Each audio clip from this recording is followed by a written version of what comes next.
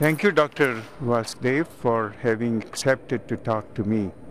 Uh, how do you feel being one of the leading robotic surgeons in England? You have had a long journey from open to laparoscopy.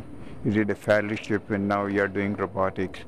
Can you punctuate that as a surgeon, how the robotics have made a difference in the outcomes of the patient care or patients you manage?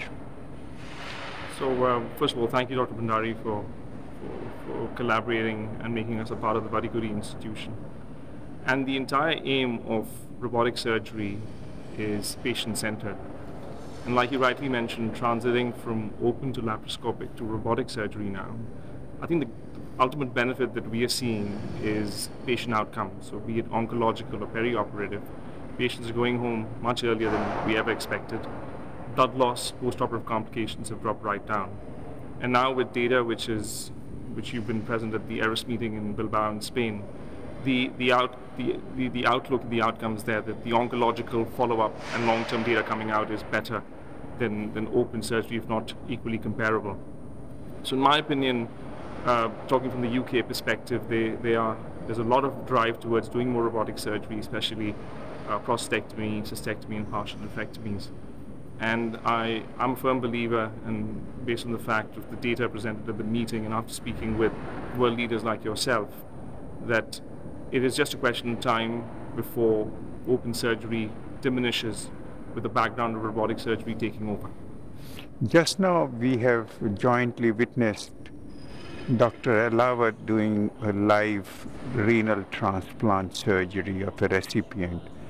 We at the foundation are very excited to work on this project because it's a historical moment that that's how the trans-global collaboration should work. I think if I look back, our team worked with so many partners at Ohio State University, at Henry Ford Hospital, Vattikuti Urology Institute, at Medanta Vattikuti Institute, and at the IKRDC, Ahmedabad.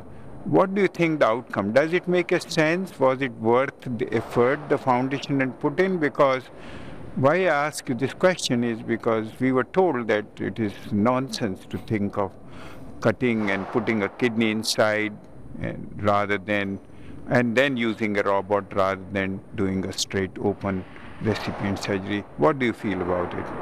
So first of all, Dr. Bhandari, I don't do transplant. I did when I was a resident in Newcastle in the UK. But looking at technology and what Dr. Alawa has just demonstrated, I think it is pushing the boundaries.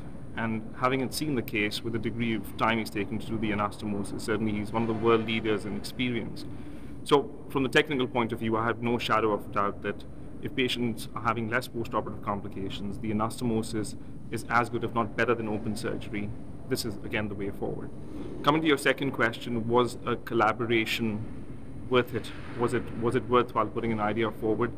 And that's what I enjoy being a part of the Vattikuti Foundation with you and with the other partners, is that we push the boundaries and we prove that patients benefit. And I think we see this with renal transplant and hopefully with further collaborations between us in the robotic prostatectomy, cystectomy, intracorporeal reconstruction, and partial nephrectomy cohort, that we will be able to enhance and develop more and more newer techniques which will benefit our patients once again. And I can see us, our Vattikuti Foundation centers working together and putting a newer concept out in the next couple of months with not only to do with renal transplant, but also from the oncological point of view. We at the foundation are very, very excited and happy to have collaborated with you. You had an opportunity to witness the proceedings of the Vattikuti Global Robotics Conference, which did give a transaction of robotic activity across India. You have seen our Vattikuti collaborative quality initiative of the database. You know our partner center. Is there any critique, or could you add or heighten our thought process by telling us something more we should be doing? So we've only recently joined from the Lister Hospital in Stevenage, which is a cancer centre just north of London, and we have additional robotic surgeons who work, Jim Adsett, Tim Lane and myself. And we all feel that it's important to amalgamate data together and keep it flooding in, but maybe not as a critique, but more as a comment. Maybe we should do a sub-analysis, probably twice a year, just to see what the data is indicating, as against waiting for the data to mature before we have a change of practice or a new development out there. In your talk that you gave, which I thoroughly enjoyed yesterday, what I liked about the fact was when you spoke about systematic analysis, you highlighted that there's a lag between what data is out there by the time it takes 2 years to get the analysis done, and the message which comes out at the end of a systematic analysis is there's a lag, there's a period of delay. And by that time, developments have taken place, especially in the robotic urology world. So I feel that with the amount of positive data being amalgamated in a very, very fruitful manner, maybe we should sub-analyze certain questions which come up. The role of intracorporeal reconstruction. In the UK right now, robotic cystectomy is being looked at very closely, whether it's a viable option to keep going, especially in the National Health Service. And I feel that with data which is there, which is transparent and strong from the Vattikuti Foundation and all the partners, we should probably use that data to support and push the need for doing robotics as against questions arising which do come up often from the cost point of view. You rightly said, and exactly that's what we are doing. Our home team does an analysis of data, and we give not the details to the partner members, but we do give them a feel of what we have, because that's very essential for them to think of new questions they want to answer. Vattikuti Foundation is really committed to change the landscape of database evidence which medicine has. We are going in for big data. We are going in for automation of the data process.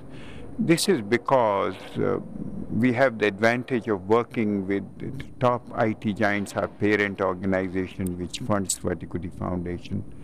And we are looking for some new ways, and as I said in my talk yesterday, the dream is that why not produce an evidence which is reliable, high-level evidence at the point of care when you see the patient, moment to moment, a real-time evidence which would take into account expert opinions and all sources of database, because I, of late, am a great believer of unstructured data which finds no value in the current practice of evidence-based medicine.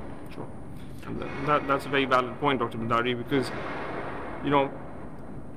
I know how difficult it was and how supportive you were for us at the Lister Hospital to become a part of the Vattikuti family, because of your selection process to take high-volume centers which have gone beyond their point of a learning curve and are producing and doing more cases.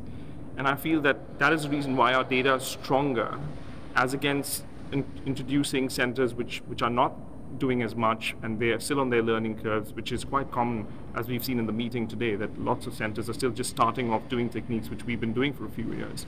And I completely agree with you that there is a need to. Thank you, Nikhil, and we look forward to leverage your strengths back home, because as you know, our major mission is to really make robotic surgery available to the poorest of poor in the country. Maybe currently it sounds like a utopian dream, but competition peeping in the wings, I'm sure the cost factor would no more be an issue.